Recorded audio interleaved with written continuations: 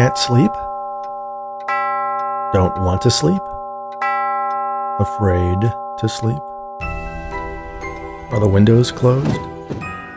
Are your doors locked? Did you check your closet? And under your bed? Maybe you should keep a light on in the hallway, just in case. Now settle in. Make yourself comfortable. Lay back. Close your eyes. And let me tell you a story.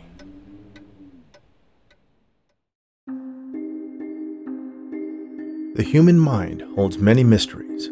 Why some people are better at certain things than others, how memories work, what's going on when we dream. But the biggest question is, what happens when we die? Some people believe our consciousness survives, that the thoughts and memories that defined who we were in life continue to exist in another form and move on. And sometimes they stick around.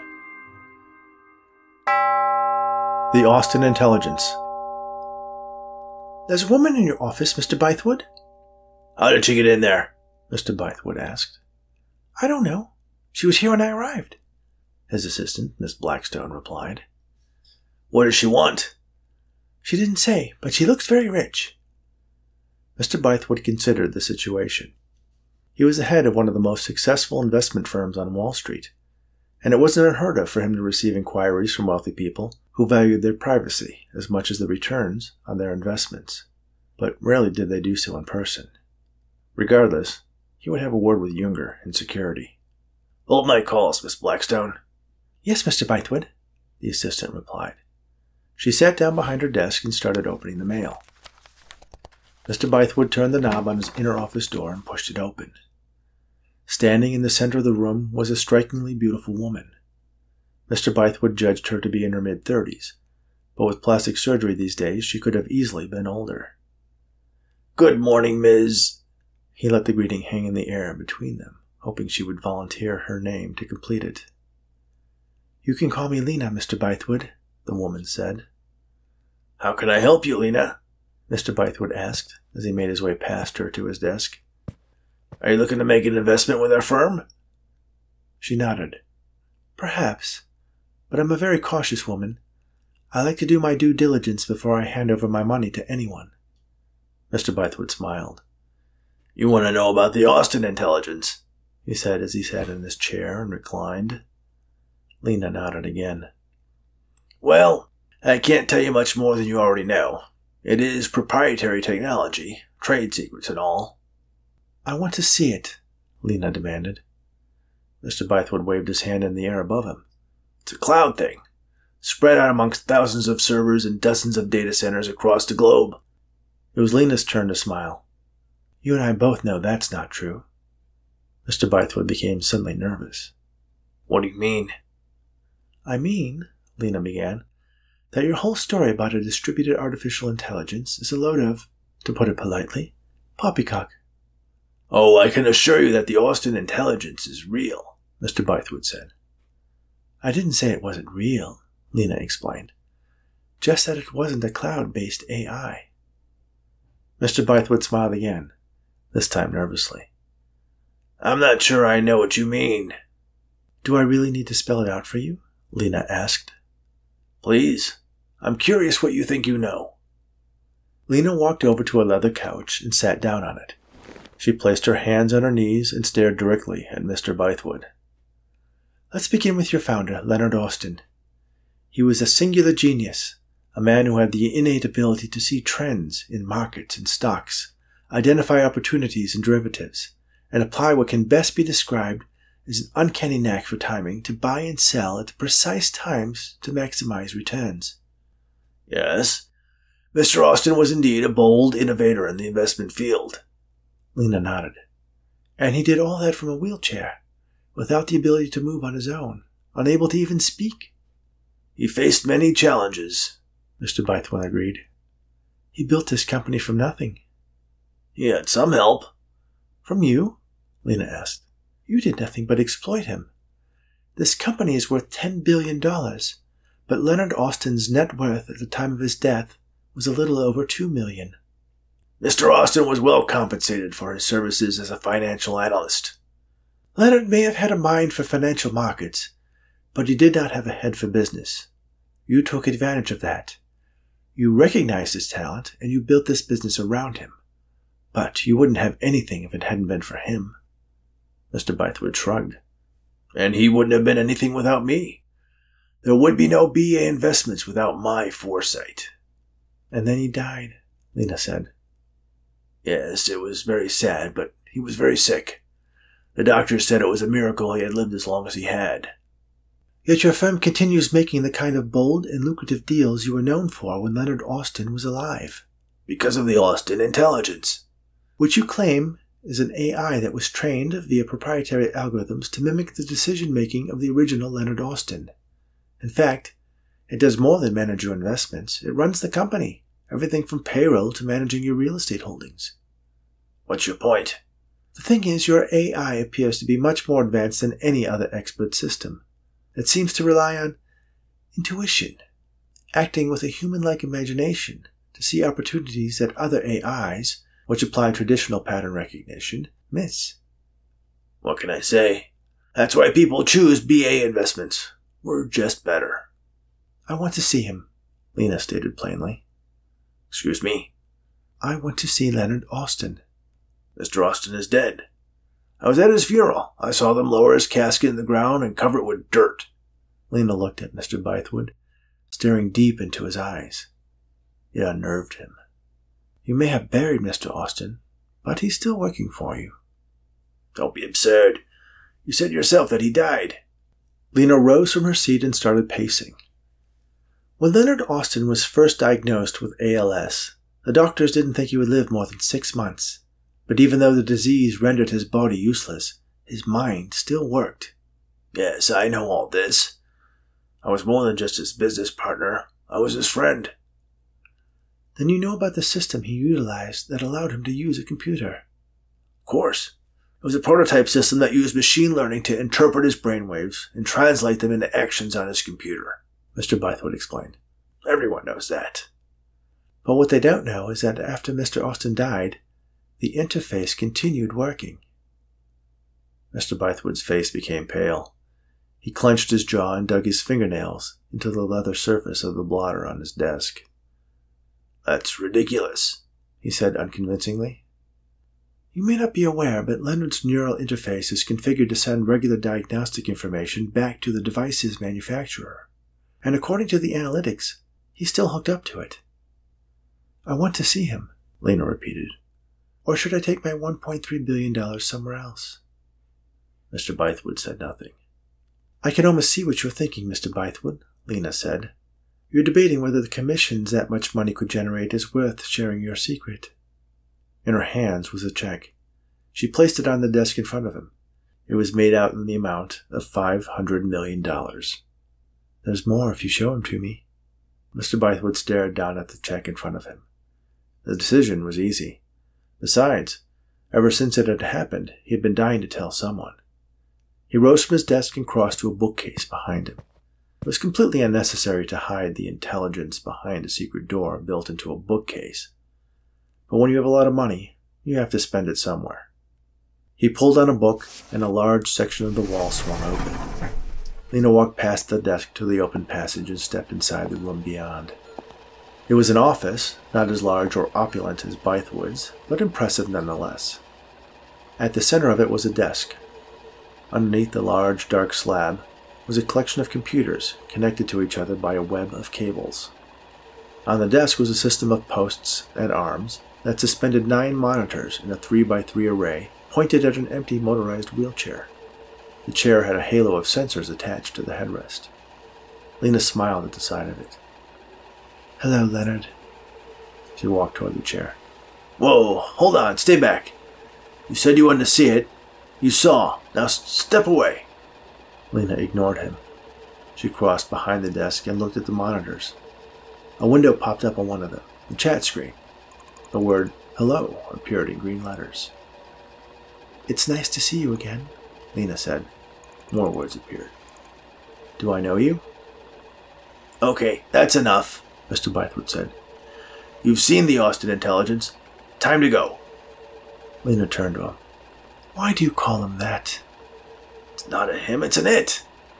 The machine learning algorithms in the interface are just mimicking the thought patterns it processed for years. Yes, we tell people it's a massive cloud-based AI because they'd never trust us with their money if they knew that it was just a glitching neural interface. A glitch? Lena asked. Of course. A happy accident, serendipity, $1 billion bug. What did you think it was? His ghost? Mr. Bythewood laughed. Lena did not.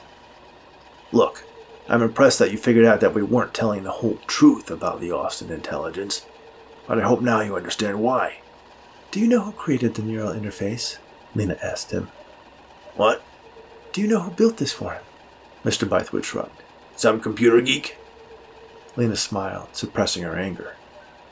It was built for him by an accomplished engineer who devoted her life to the study of neural interfaces for people with ALS, quadriplegics, and other victims of paralysis. And that woman also happened to be his mother. You know, now that you mention it, I did know that. Didn't she pass away a little while ago? I think we made a very generous donation to some foundation or something, Mr. Bythewood said. He became nervous. Did you know her? He asked. Lena didn't respond. Look, Mr. Bythewood said, regaining his entitled indignation. This neural interface is the property of BA Investments. You're wrong, Mr. Bythewood. I have documentation. All personal property of Mr. Austin reverted to BA Investments upon his death. No, Lena told him. You're wrong believing that it's the interface that's running the computers. Do you have any idea how the human mind works? He shrugged. Not exactly. I mean, who does? It comes down to electrical interactions, and all electric currents create an associated electromagnetic field, and the neurons inside our brains create sequences of pulses that we call brainwaves. It is those waves that the neural interface detects and interprets, translating them into actions on the computer. It does this by creating a symbiotic electronic field that resonates with the mind's activity. I know that part, Mr. Bythewood said. Without the presence of brainwaves, it's just a funny-looking hat. But when Mr. Austin died, this device trapped those electronic signals in place. So even though you removed his body, the part of him that persists beyond the lifespan of his physical self remained in place. What do you mean, the part of him that persists? You talking about a soul? I am. And you think that it's trapped in that chair? He is. Mr. Bythewood crossed his arms. Look, all this is very entertaining, but the fact remains that this chair, this computer, and all the financial analysis it provides is the property of BA Investments. I'm going to have to ask you to leave. You can invest with us or not, but you're going to have to go now. I see that you've added redundant power supplies to keep the interface going. But did you know that the symbiotic field can be overloaded with the presence of a second set of brainwaves? What is that supposed to mean? It means that if a second soul were to come within sufficient proximity of the device, it would break the containment effect and release Mr. Austin from your cruel imprisonment. That's ridiculous. Is it? Leonard loved doing what he did. For him it wasn't a job, it was a challenge. Seeing the patterns, discovering how to unlock their potential. You gave him an opportunity to pursue his passion, and you did make him comfortable. I am grateful for that. But when he died, you should have let him go. I imagine he's been so thrilled with the fact that he can work all day long without any rest that he doesn't even realize he's dead. Did you know in addition to his physical challenges, he was autistic? That's the part of him that makes him so good at what he does. Look, I don't know what you think you're trying to pull, but if you damage that interface in any way, You'll what? Sue me? Think a $10 billion company doesn't have an entire floor of lawyers in this building? Oh, I'm sure you do. But I'm afraid they won't be able to help you. And why is that? Do you know what Leonard Austin's mother's name was? Why do you keep answering my questions with more questions? Her name was Angelina Austin, Mr. Bythewood shrugged. So what? Lena, for short. It took a moment for the revelation to hit Mr. Bythewood. Lena took a step toward the chair. I'm warning you, you don't want to mess with the intelligence, Mr. Bythewood said sternly. She turned back toward him. Only now, instead of being a woman of 30-something, she was older, a woman in her 60s. She reached toward the chair with an age-spotted hand. The monitors attached to the computer flickered. Then, Mr. Bythewood gasped as he saw a figure materialize in the chair. It was Leonard. "Hello, my son," Lena said. "Hi, Mom," appeared on the screen within the chat window. Lena smiled warmly. "You don't need to use that thing to speak anymore, son." "I don't?" Leonard asked, this time with a voice that appeared to come from his mouth. Mr. Bythewood's knees buckled and he almost fell to the floor. "No, you don't need any of it anymore. You're free." She held her hand out to him. Leonard lifted his own hand from the armrest and took hold of his mother's. He smiled, excited. "Are we going somewhere?" he asked. "Yes, but there's one thing I'd like you to do before we go." She placed her hand to the side of his face in a motherly gesture. Something unspoken passed between them. "Okay," Leonard said. Then he looked at the array of computer monitors as a flood of information scrolled by and windows popped open and closed. "All done." "What's done? What did he do?" Mr. Bythewood asked. Leonard spotted Mr. Bythewood leaning against the doorway. "Hi, Mr. Bythewood. Did you meet my mom?" Mr. Bythewood nodded. "Stand up," Lena said to Leonard. He reacted with surprise that such a thing was possible, then leaned forward and stood up. "Come, Leonard. There's so much I want to show you," Lena said. In the blink of an eye, they were gone. The computer monitors went blank. Mr. Bythewood took a moment to regain his balance and push back the blackness that was threatening to engulf his consciousness. Leonard was gone. The Austin intelligence was no more. He stepped back into his own office. The check Lena had left was sitting on his desk, but when he went to reach for it, it too disappeared. An apt metaphor for the future of his company, he thought. Without the Austin intelligence, he was nothing. Ms. Blackstone entered and looked around, confused. "What happened to your guest?" she asked. Mr. Bythewood sat down in the tall-backed leather chair behind the hand-carved walnut desk and sighed. "I'm afraid, Miss Blackstone, that your services will no longer be required." Ms. Blackstone smiled. "He's gone, isn't he?" Mr. Bythewood was confused by her question. "Pardon me?" "Mr. Austin. She came here to take him away. I'm glad. You're right. My services are no longer required. I no longer need to watch over him. My job here is done." Ms. Blackstone promptly disappeared just as quickly and completely as Lena and Leonard had done moments earlier. "What the hell?" thought Mr. Bythewood. "Is everyone who works for me actually dead?" A horrifying revelation crossed his mind. He reached out with one hand and pinched the skin on the back of the other hand, digging his nails into the flesh as hard as he could. "Ow!" he exclaimed in pain. Then, relieved, he flipped open the sleek laptop on one corner of his desk. Its operating system recognized his face, and he clicked an icon on one corner of the device's desktop that simultaneously began selling all his holdings in BA investments, transferring all of his domestic assets to an offshore account, and putting in a request to prep the company jet. Only that's not what happened. Instead, the funds were sent to various charities and foundations. Even his offshore accounts were emptied and deposited among several children's hospitals. Mr. Bythewood sighed with despair. This was just the beginning, he knew. There would be lawsuits from clients and stockholders, federal probes, stories on TMZ. A new email message appeared in his inbox. It was from Leonard. "Thank you for helping me build this incredible fortune, Mr. Blackstone," it read. "All of the people who will be helped by your generosity will be forever grateful. It was fun working with you. See you on the other side." Mr. Bythewood closed the lid of the laptop. "Sooner than you probably think, my boy," he said. He opened a drawer in his desk where a gleaming pistol lay, loaded and waiting for just such an occasion as this.